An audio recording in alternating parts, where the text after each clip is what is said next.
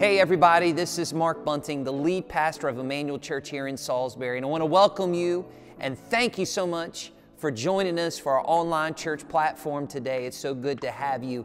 Hey, listen, our mission here at Emmanuel is to engage everyone everywhere, and one of the greatest ways that you can help us do that is by participating with the online chat today. We have our eChurch volunteers ready to pray for you, ready to talk with you, ready to see how we could best connect with you. So make sure you participate on the online experience today. Again, thank you so much for joining us. We hope you have a great experience.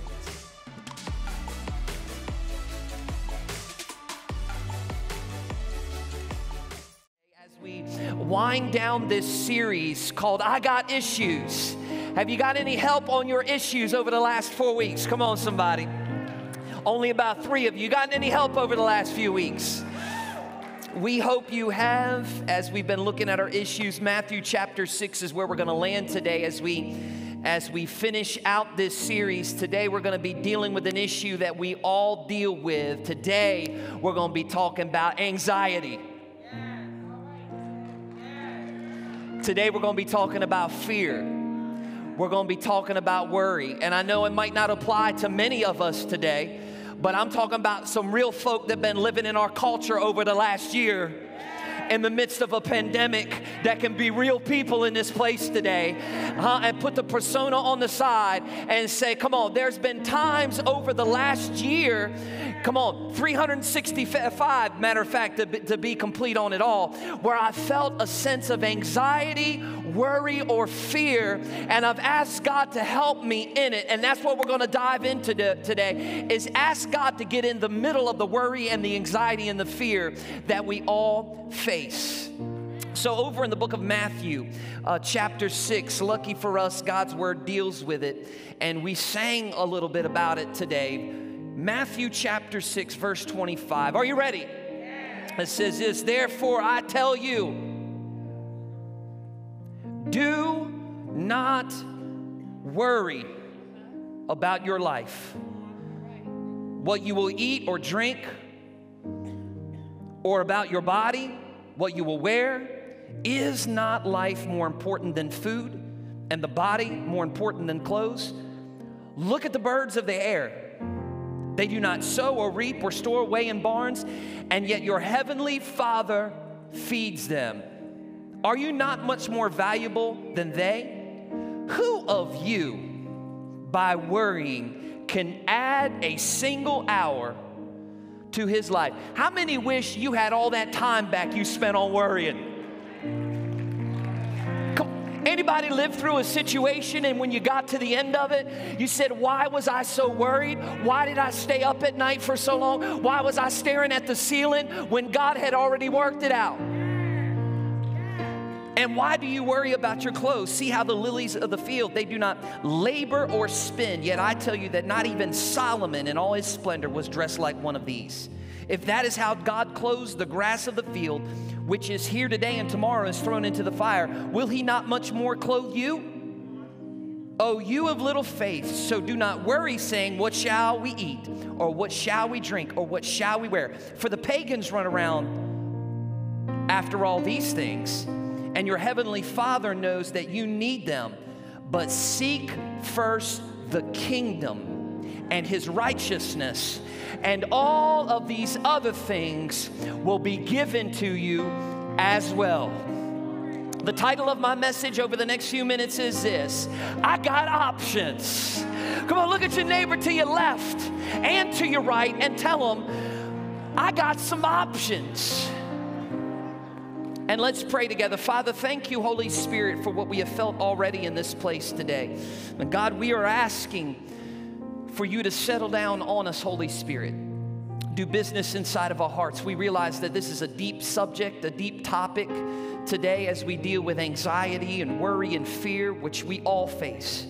And so, Father, we ask that you would do business inside of our hearts today. May we hear from you, and may we be changed in Jesus' name. And all God's people said, come on, and all God's people said, while you're standing, give it up for the worship team. They lead us so well every single week. We appreciate them.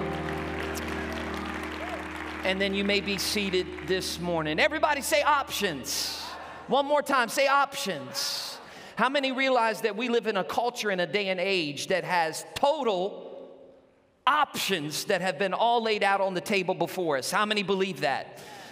I mean, anything you ever want in the culture, in the society in which we live in today, there's all kinds of options. I remember just a few months ago, my wife was, I shouldn't call it complaining, but can I call it complaining? Frustrated. There's an even better word. She is frustrated about grocery shopping. And I understand, because grocery shopping is not exactly the funnest thing to do in the world. Who gets excited? Yes, today I get to go grocery shopping. Nobody does that, especially when you are trying to buy groceries for 7 people. 7 people and 5 kids, trying to feed 5 kids and a husband. It's difficult. Now, I would go to the grocery store if I actually knew what I was doing, but I have absolutely no clue. And so most of the time when I do go to the grocery store, I end up calling her because I don't even know where anything's at. So she said, you know what, don't even buy, just let me do it. And it can be frustrating at times. And as she was complaining or frustrating to one of her friends about going to the grocery store, how much time it takes. You got to get a cart, you got to push it around, you got to find the best deals, all around the place. Her friend said, have you considered other options? What are you talking about, other options? Well, there is a particular place in town where if you download the app, you don't have to stand in line. You can go online. Have you seen this? And you can actually do your grocery shopping online. You can go and pick out all the things that you want out of all the options, place your order, pull up to a parking space, call them to let them know that you are there, and they'll bring your groceries out to you. Have you seen this? Anybody do this? Sounds too good to be true, and we tried it, and it's amazing. It's incredible to get on the app and push all the stuff that you want, and then just pull up in line, call the number, and they bring it right out to you because it is an option that we never considered in our life, but it's life-changing. I mean, there's all kinds of options in life when we look at it. I mean, it used to be a day and time where if you wanted anything, you had to go down to the store. Isn't it true? And then there was a small website that came out. What is it called? Amazon? You ever heard of it before? Come on, some of y'all go in debt because of Amazon. Come on. You got Amazon Prime. You are addicted. Maybe I should talk about addictions. Talk about your Amazon Prime account that is sending you in debt. But anyway, you no longer, it used to be a day and age, what you saw on the rack, what you see in the bin is the only options that you consider until you go to Amazon.com, baby. And there's every option or possibility that you can consider all within the click of a button or at your fingertips. Anybody know what I'm talking about? Hey, how many love the option when Chick-fil-A remodeled and they got 2 lines? Oh, Lord gee, when Chick-fil-A had 1 line, how many know that line was back all the way up to Lowe's on 13? But when they remodeled and they got 2 lines, I said, hey, now I got options. And the thing I have to worry about the most is not what I'm going to order. It's which line am I going to get into. Matter of fact, can I just say this? How about we turn our government over to Chick-fil-A? Can we do that? Because I guarantee you, they can forget the Republicans or Democrats. Can we have Chick-fil-A run our government to figure something so we got some more options? It'd go a lot quicker and a lot smoother and a lot easier, wouldn't it?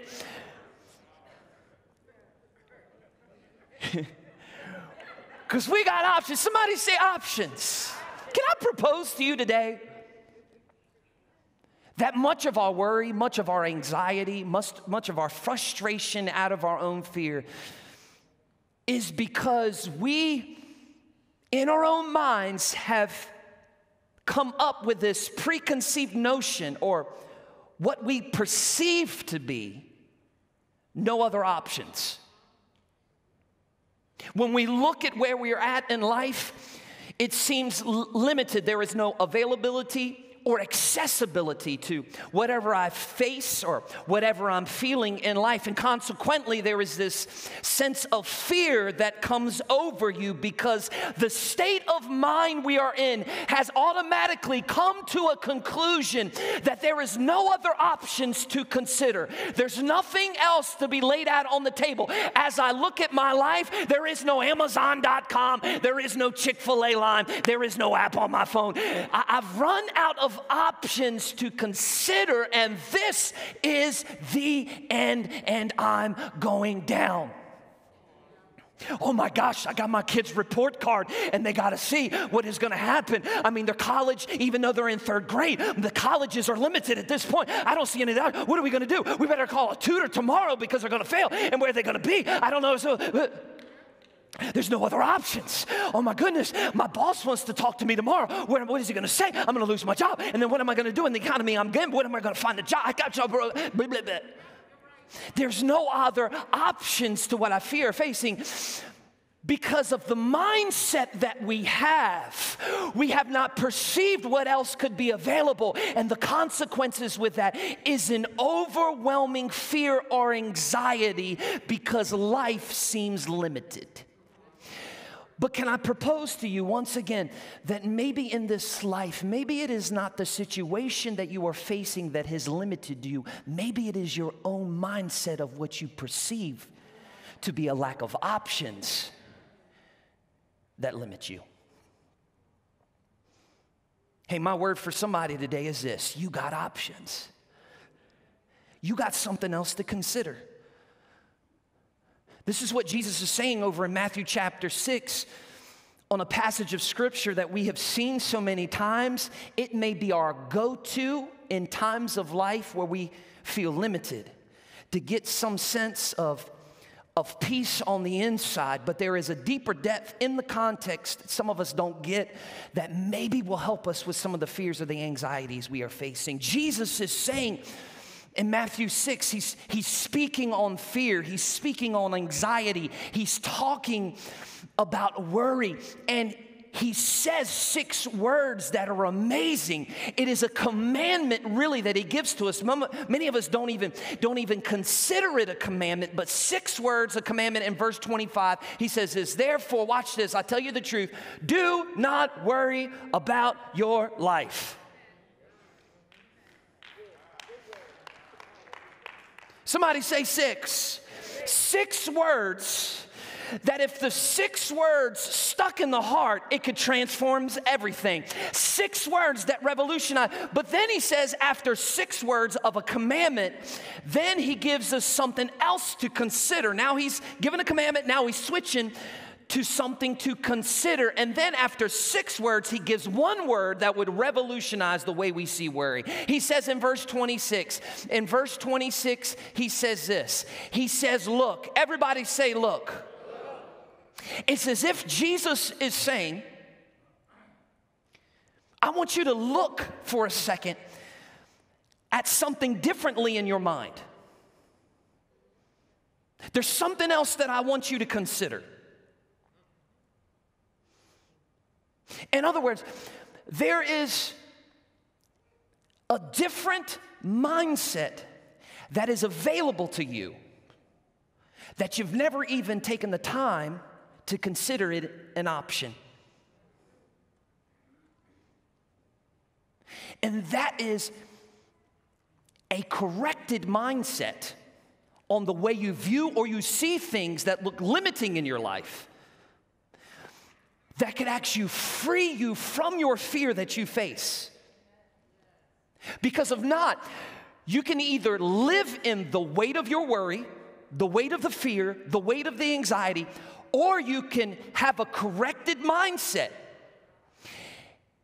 and a view in which you should consider things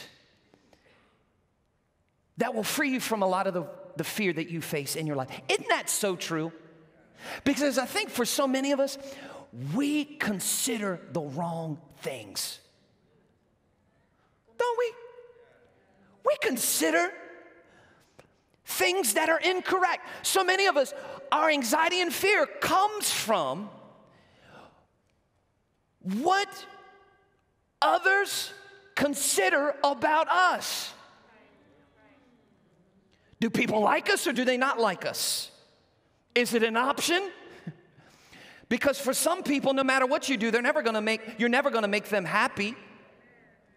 We consider the wrong things. We consider the wrong emotions that are incorrect. How many know you can't go by your feelings? If you went by your feelings, you'll have fear just by the indigestion you got from eating pizza last night. Come on. You're going to have fear based on how many cups of coffee you had this morning, because the caffeine is what kicks in, and you consider those. No, you can't go by that. You can't consider. You're considering the wrong thing. You have to have a corrected mindset, a different lens or film in which you view your life, something else to look that is not so limited, because you got options. Why would you limit yourself by the way you look at things in your mind? Come on, you got to free your mind and be able to see you got options. Look at your neighbor and tell them, I got options today. Because when you consider that you got options, and that Jesus saying you got to operate your life within this corrected viewpoint of what you consider in your life. If you can ever correct the mindset, the viewpoint in your life, you'll see that there is so much more out there that I've not even considered. I've never even grabbed a hold of it, because my mindset has limited. Now, please hear me when I talk about this. This does not mean that you will never face fear, or you're never going to have the feeling of it, or you're never going to have that anxiety. So don't listen to this message. Go to your primary care doctor and says, take me off all the medication. Because Pastor done said that I don't need to fear. No. Because all of us, no matter what different levels it is, many of us seek help, and you need to, because it's a good thing. But I'm talking about the surface level fear or anxiety that we all deal with in life. We're all going to go through it. There is nothing wrong with feeling this sense from time to time. But please hear me. There is a big difference between a genuine concern and an overwhelming fear. And that's where many of us see our lives as something so big or so overwhelming, it has consumed us, so we can't consider any other options. So Jesus has given a way in which we should view the lens of how we look at things to change the perspective of how we see our lives, so that we don't fall into the trap of our anxiety or our fear. Jesus says it this way in verse 26. I love what he says. In verse 26, he says this. He says, look, everybody say, look. Look at the birds of the air. They do not sow or reap or store away in barns, and yet your heavenly Father feeds them. Aren't you much more valuable than these? Jesus says it this way, look up. Everybody say, look up. He says, look up. Look at the birds above you. Now, the birds above you, they don't fear where their food is going to come from. Is because they already know that the Father above them is going to feed them. Now, have you ever considered that if God provides for the birds above, why would God not provide for his only children? What he's trying to say is, I am the source of your supply. That's the first thing I want to talk to you about, is look above. Everybody say, look above. Much of the source of our anxiety, the source of our fear, the source of our worry comes from when we lose sight of the source of our supply. We are overwhelmed with fear, overwhelmed with worry, because as we look around at our situation, all we see is the lack, all we see is small portion, all we see is the failure of food from what we need now most, right inside this very minute, and right inside this this moment. And as we do that, there is this fear that comes over our life as we look around. But the truth is today that what you need for your need is not around you. What you need for your need is up above you. What I'm trying to say is, food for the need is not in front of you. Food for your need comes from up above you. Let me make it down even simpler. You got to look up. Everybody say, look up.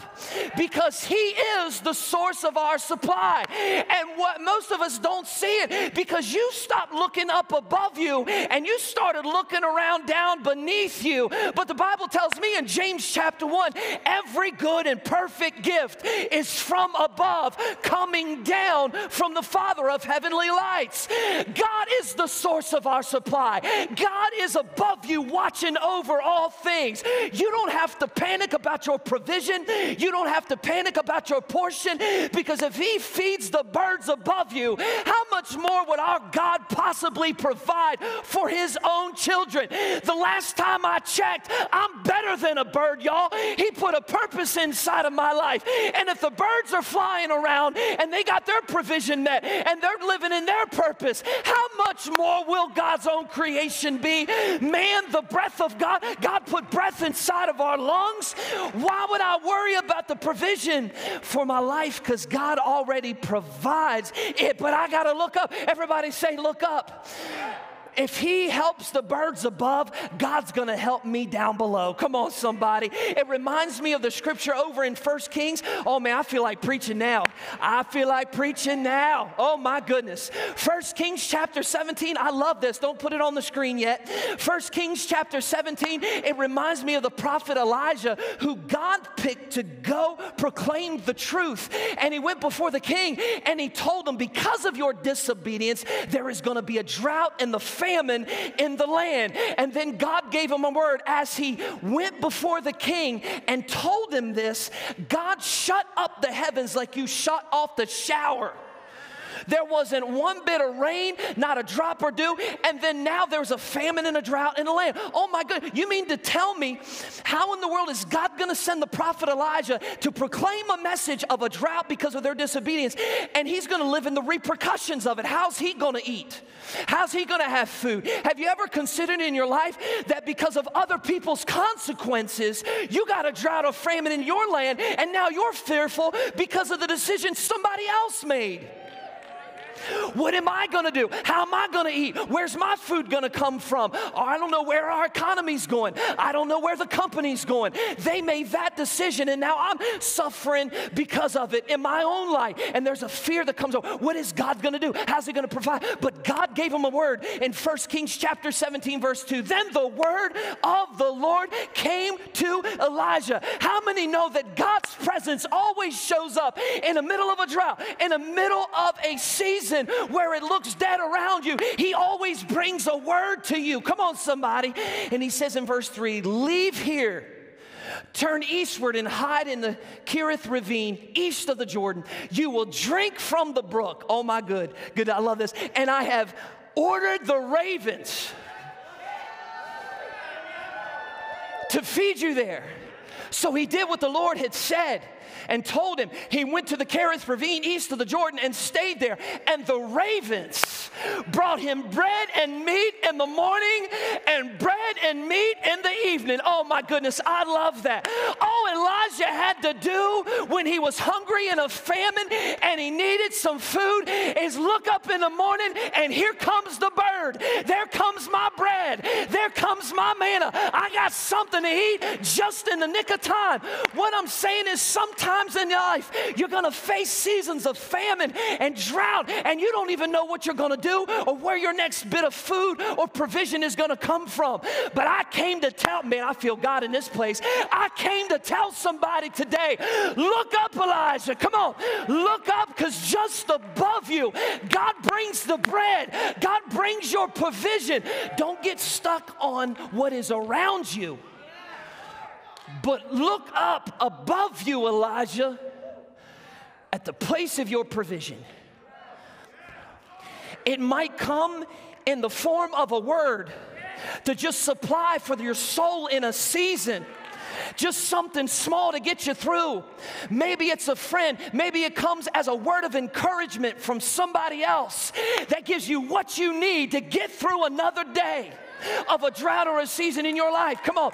Maybe it's by a complete stranger in the grocery store that paid for your canned goods. When you don't even know where the supply is gonna come from for you to take care of it. God always provides just in the nick of time. But you gotta look up. Everybody say, look up. I lift my eyes to the hills. Where does my help come from? My help comes from the maker of heaven. He is my portion. He is my supply. All right, sit down, sit down. Y'all pulling it out of me. Stop. I got a long way to go. He is my provision. He is my source of supply. Look up. But it's deeper. Everybody say it's deeper. It's deeper than that. Because I want you to notice something. He said, eat the food that comes from the Father.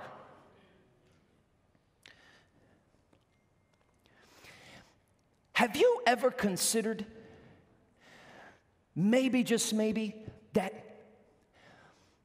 if you consume from food that does not come from the Father, it actually fuels your anxiety?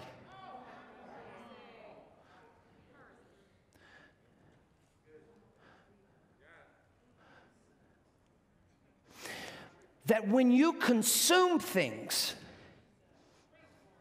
from the wrong source, that it actually creates the very thing that you've been praying for God to take away.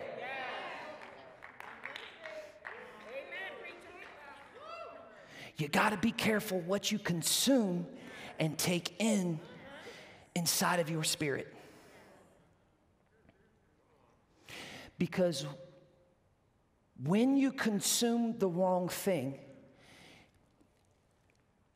it will create the very thing that you don't want. Consumption either contributes to your peace or counteracts your peace. It's up to you to choose which diet that you have.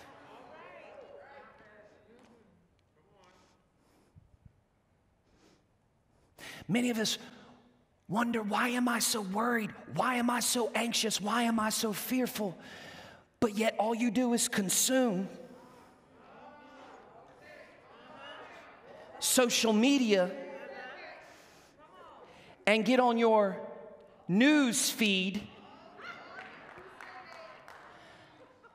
and consume the very thing that you're praying against and wondering, why do I feel this way? God, take the worry away. I wish I could post in response to that. Who do they think they are? Oh, I wish my life was, I'm going to set them straight. And your blood pressure is going on, and you're giving in to the very thing that you don't want.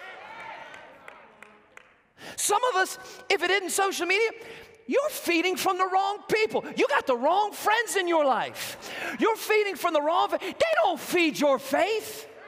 They ain't encouraging you to tune in online or come to church every Sunday. They're trying to pull you away from the things of God.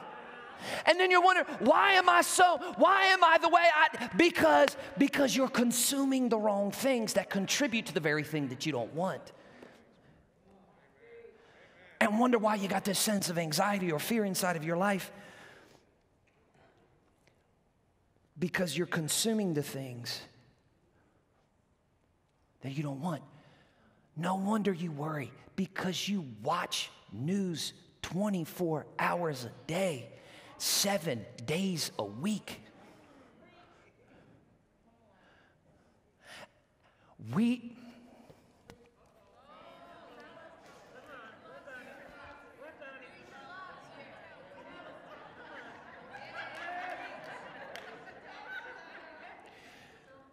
We were not meant to consume that much information and food, bent with an agenda, no matter what your political preference.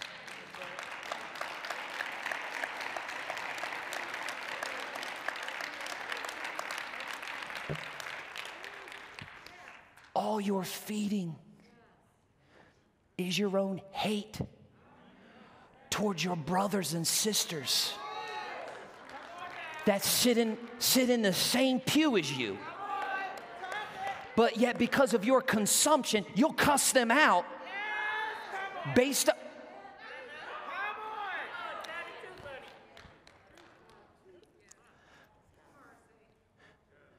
Because of our... Here's what I'm trying to say. You ready? Feed what feeds you.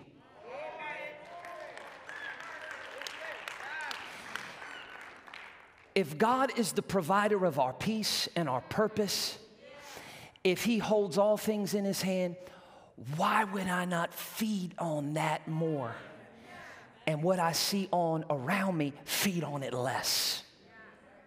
Consume the right. Feed yourself the right diet, or you're going to get fat with worry.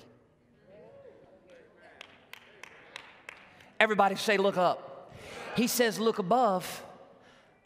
And then he goes on in verse 28, he says this, and why do you worry about your clothes? See how the lilies of the field grow? They do not labor or spin, they don't labor and spin.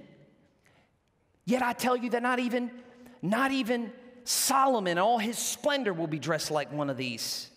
If that is how God clothes the grass of the field, which is here today and tomorrow is thrown into the fire, will He not much more clothe you, O you of little faith? Jesus says, look above.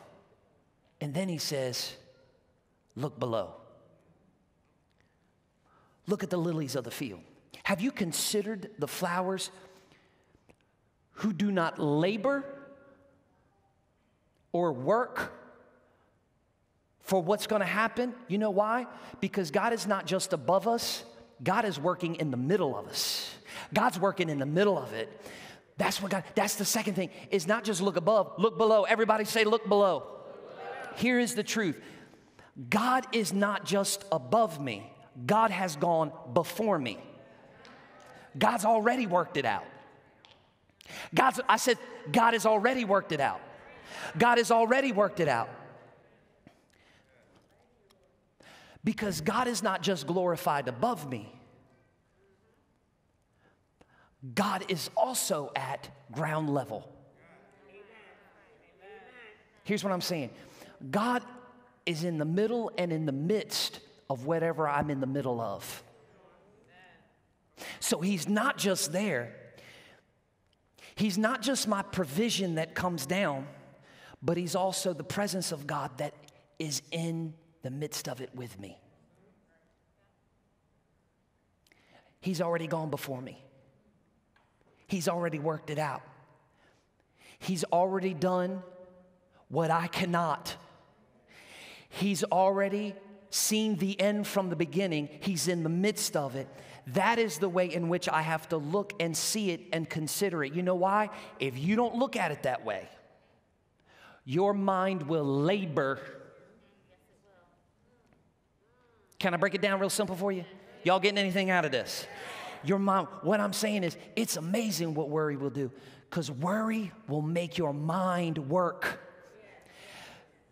to work out and figure out all the details that are running all the time around you. Your mind, how many know what I'm talking about? Your mind will labor and spin on a situation to work out all the different details of everything that's going to happen and what they said and what you said and how the thing and the job and the kids and all that's going to work. Worry will work you, people.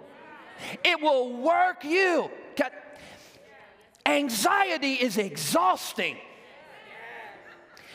Anxiety is like working a full-time job with no days off, always on call. Come on. It will labor and labor and labor and labor and labor. And here's the thing, it never pays. Oh no, it's a terrible business to work for. It never, at the end of the week when you want your paycheck for all the laboring you've done, guess what you end up with? Loss of sleep by staring at the ceiling. All you got a few handful of hours during the night because you're trying to work all the things out in your mind. That's what worry will do. But have you considered today, what would happen if we began in our minds to put the same amount of effort that we use to work on our worry and used it to work on our worship.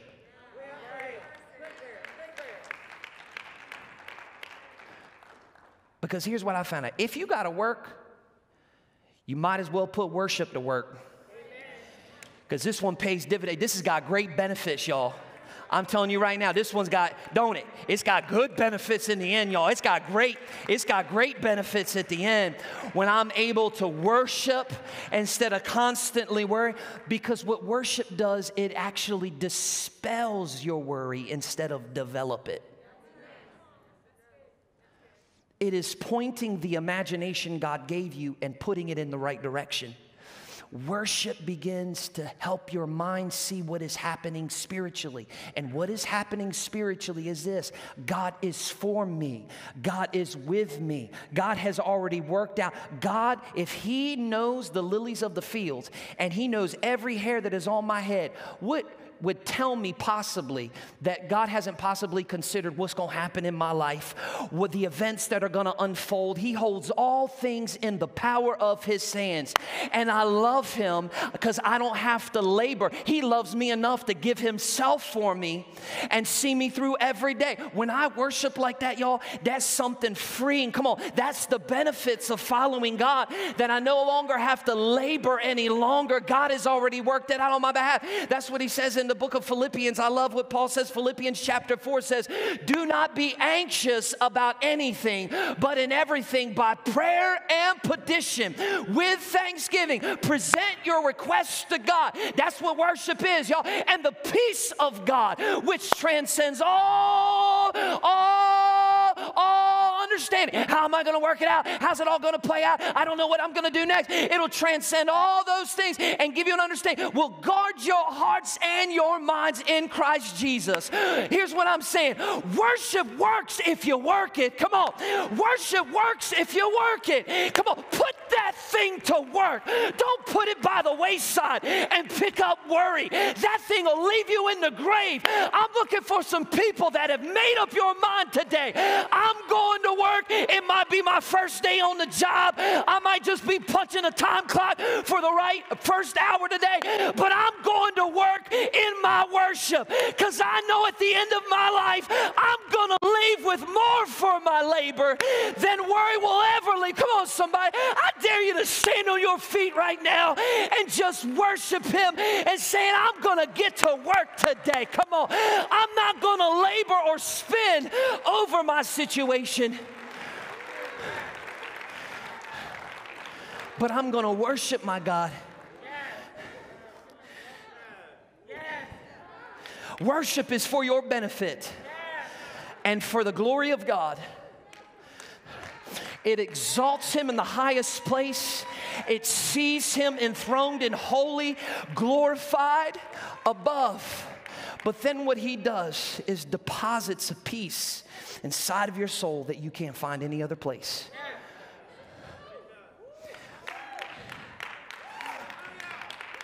That's what God does.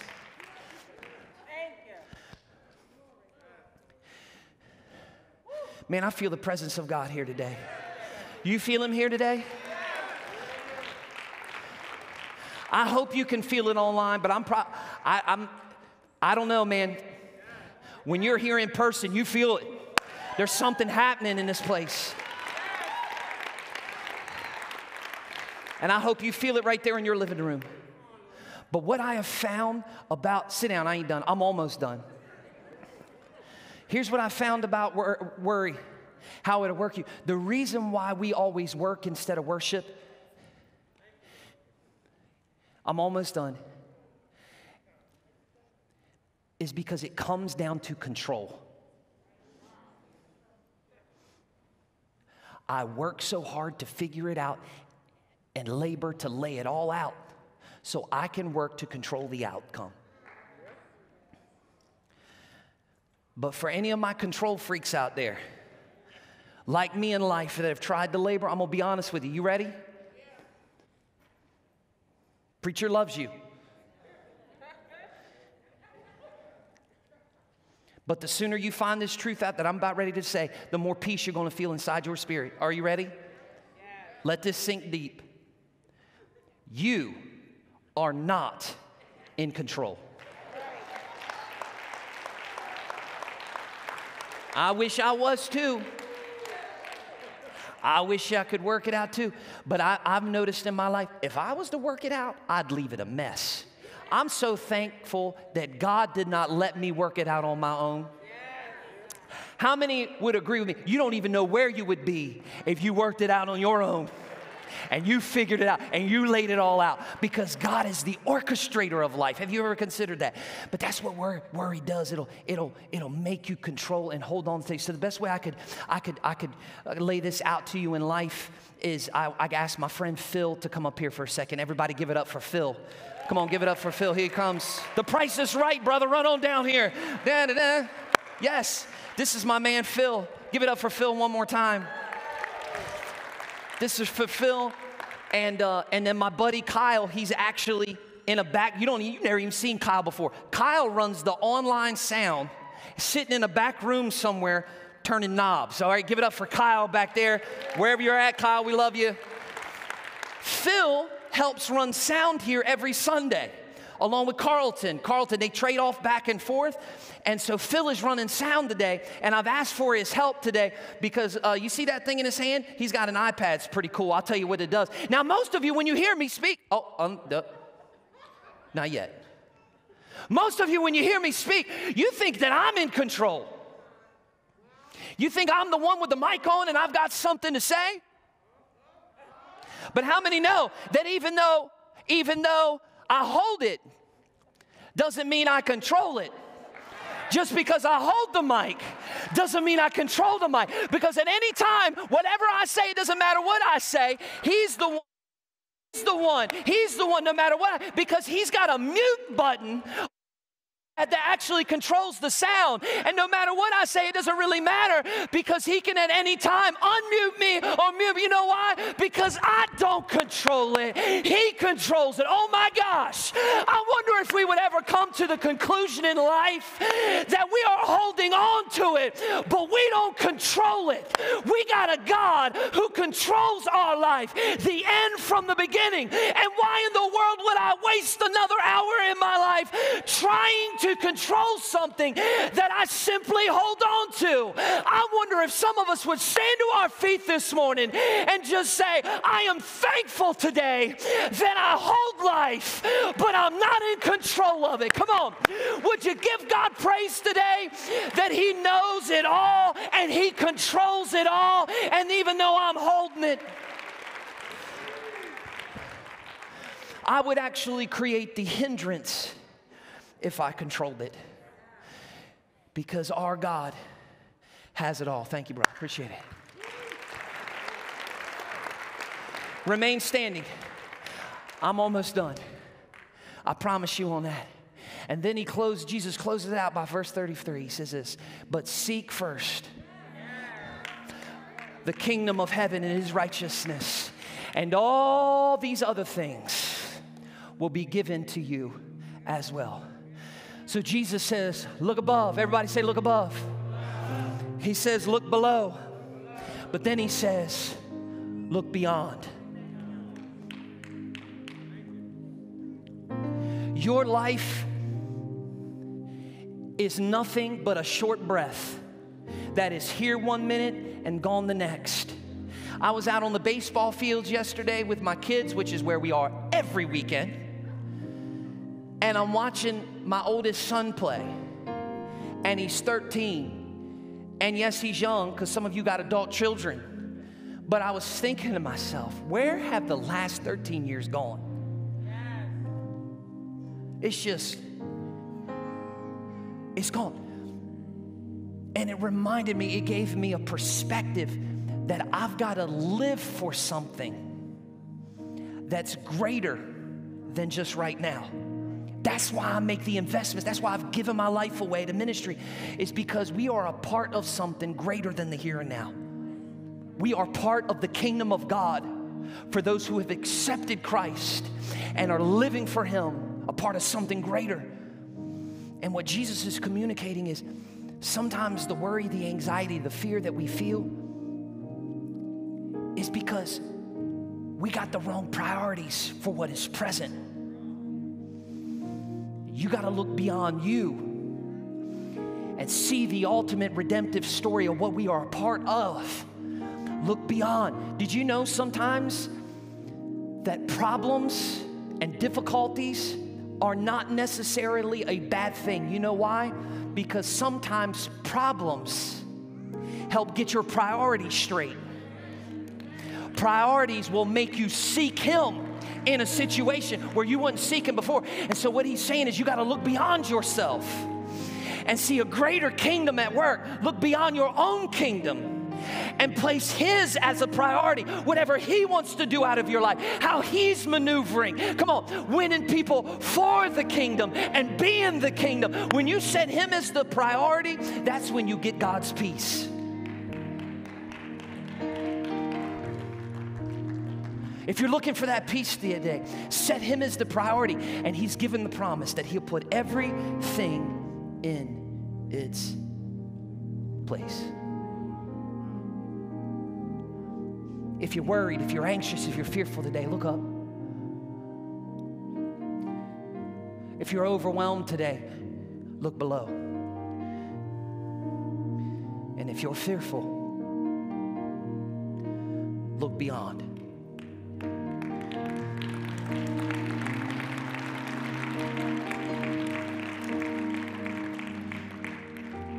And the peace of God,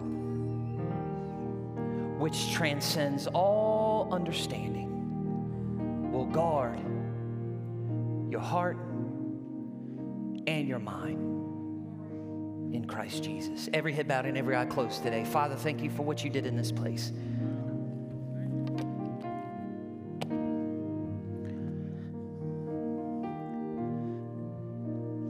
We all struggle with worry. We all have fears. We all have anxiety. I pray that we would not be overwhelmed with it. Because your word says that in this life you will have trouble. But take heart, for I have overcome the world. That is the kingdom we are part of.